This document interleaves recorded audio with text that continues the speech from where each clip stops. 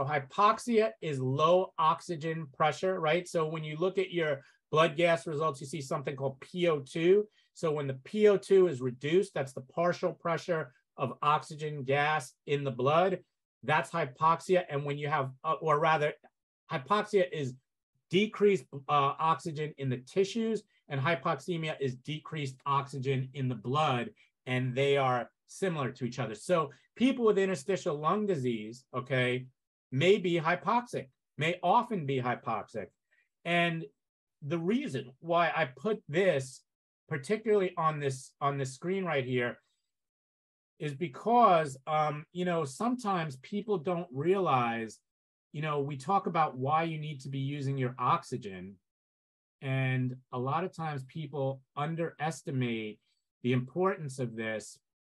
And so if you have COPD and you desaturate, okay, the more, I'm going to tell you a term right now, FIT, frequency, intensity, time, right? So the more frequently you become hypoxic, the more hypoxic you become, and the longer the duration of your hypoxia, the greater chance you have of developing pulmonary hypertension.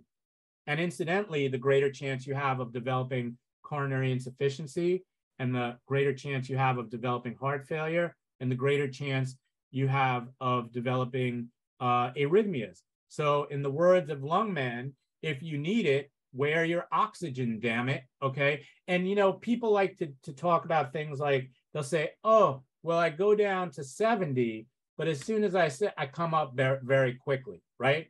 So, it's like I would say to you, well, what would be better?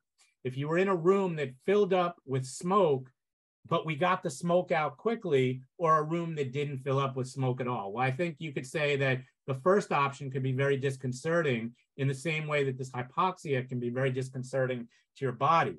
And so if you're hypoxic, right, meaning that you're not getting enough oxygen there, well, the pressures in the pulmonary circulation are going to increase, because then you are actually, in a situation where you're not getting the supply that it needs. And so that's going to increase.